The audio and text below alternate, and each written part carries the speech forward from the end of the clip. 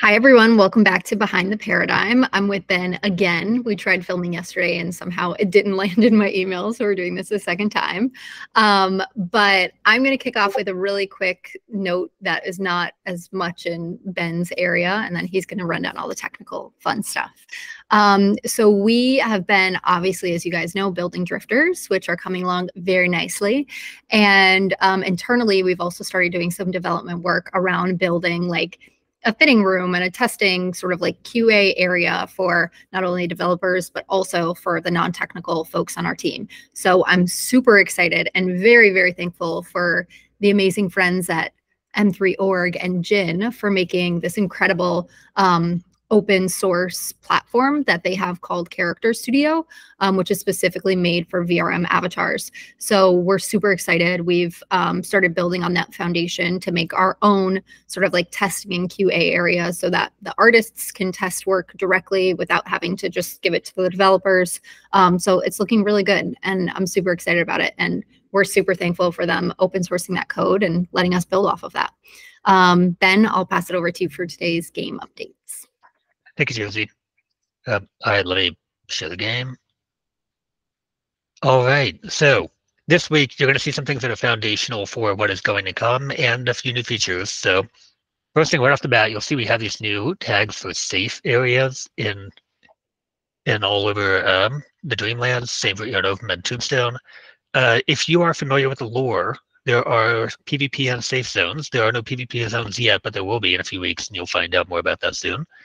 We have 3 new areas and 3 new characters in the game that allow you to do training, so you can train your mind, your body, and your soul abilities. If we travel to the Phantasmagorium, you will find one of the 3 of them in here in the Soul Sink Sanctuary. Here, you can talk with Bliss, and you can actually train your soul abilities. You'll have 3 training missions.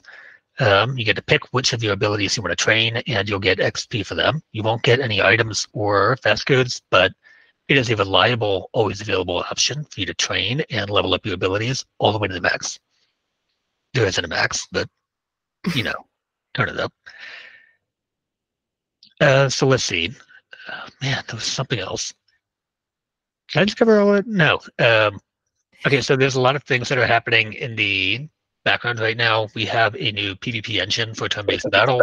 You will see that in 2-ish weeks, roughly 1 to 2 weeks. We have the scaffolding of a new update to the chat UI. You will see that in 1 to 2 weeks. All of this stuff. Dark mode, that's what I'm excited about. A dark mode. Oh, the dark mode, yes. Yes, people will love that. I will love that. My eyes burn every time I look at the bracer.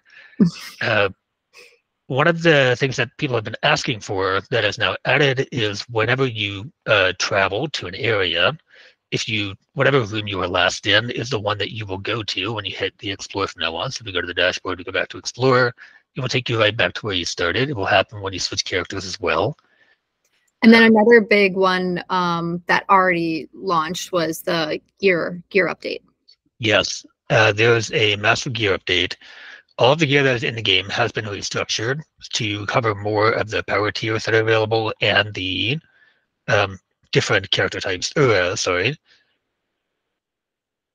Why am I blanking on this? Sorry, I also zoned out for a second, so I don't even know the word you're searching for. The classes, okay. Yes. So we have gear that covers now all of the classes except the leftovers. So within a few weeks, we'll have another gear update that will introduce about 33% more items to the game that will cover leftovers and all the other gaps, and also just generally provide a nice set of evergreen gear for us to launch into.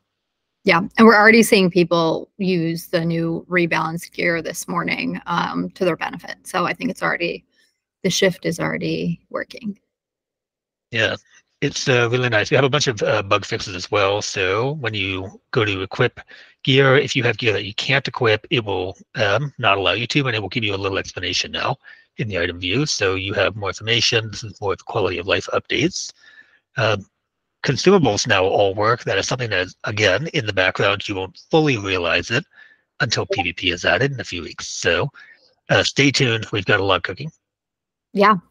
thank you guys. As always, we're super happy to do these shows weekly. If you have questions or thoughts, feel free and drop them and we'll answer them next week.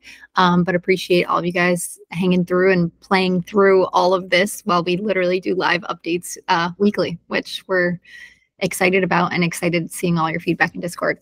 So thank you guys. Enjoy your weekend and we'll see you in Discord. Bye.